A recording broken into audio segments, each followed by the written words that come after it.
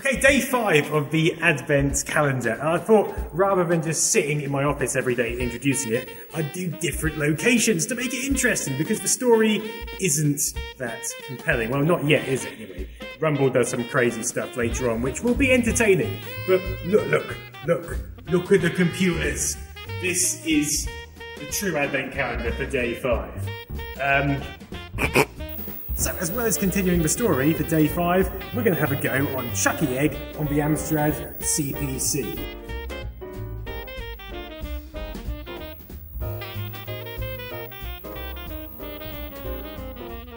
So that's the end of that. See you tomorrow for day 6.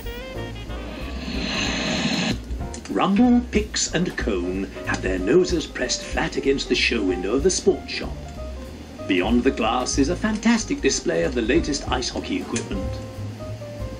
If only I had that ice hockey stick, thinks Rumble to himself, and looks down at his own clapped-out model. Hey, take a look! Rumble and Cone crowd around Pix. Their eyes fall on a poster advertising the forthcoming annual ice hockey tournament to be played on December the 24th. Santa Claus himself will be present at the event.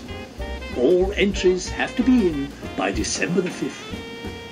The 3 boys look at each other. What's the date? The 5th. Let's go inside. All 3 move off together and enter the shop. An extremely athletic-looking shop assistant appears behind the counter.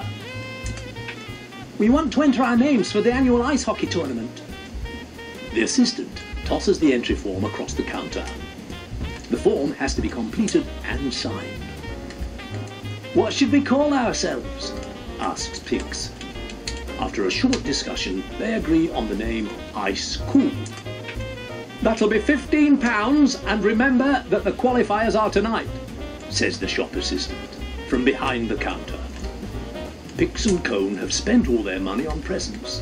Rumble still has his money, so he ends up paying. He glances at the clock. He should have been home 2 hours ago. He's out again.